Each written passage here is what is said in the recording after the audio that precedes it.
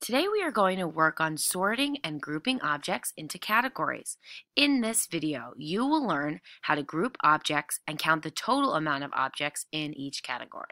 We're going to classify objects into three different categories: color, shape, and size. The first way we're going to group our objects is by color.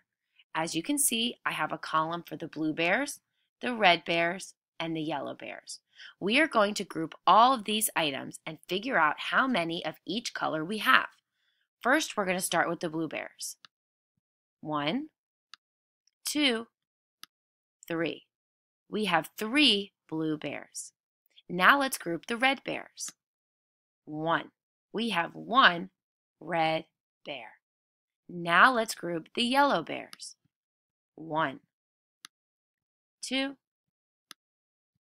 3, 4. We have 4 yellow bears, 1 red bear, and 3 blue bears. This time we grouped our objects by color. Now let's group our object by the shape. All of these shapes are purple, but we're going to group them to their individual shape of triangle, hexagon, square, and circle. First, let's group the triangles. So I'm going to drag all of my triangles into this column. 1, 2, 3. I have 3 triangles. Now let's group our hexagons.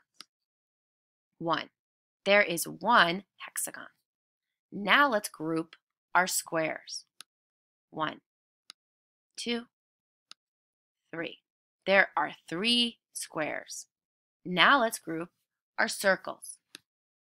1, 2, 3, 4. There are 4 circles. All of the shapes were the same color, but this time we grouped them by what shape they were: triangles, hexagons, squares, and circles. Now let's group these objects by size. As you can see, there are small, medium, and large ice cream cones. We are going to group these groups of objects by size. All of my small ice cream cones will go here, all of my medium ice cream cones will go here, and all of my large ice cream cones will go in this column. So I'm going to start with my small ice cream cones. 1, 2, 3, 4. Those are all my small ice cream cones. Now I'm going to group all my medium ice cream cones.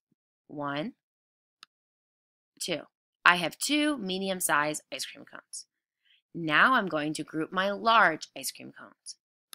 1, 2, 3. I have 3 large ice cream cones. We grouped these ice cream cones by size. So let's go back to our color picture to review what we've done in this video. We grouped our bears by color: blue, red, and yellow. And just by looking at this, we can see that we have the most of the yellow and the least of the red. This time we grouped by color. When we graphed our shapes, we grouped them by shape, even though they were all the same color. And just by looking at our graph, we can see that we have the most circles and the least hexagons. In our last grouping exercise, we grouped the objects by size. Here we can see that we have 4 small ice cream cones, 3 medium ice cream cones, and 4 large ice cream cones. In this video, we learned how to categorize objects into categories by color, shape, and size.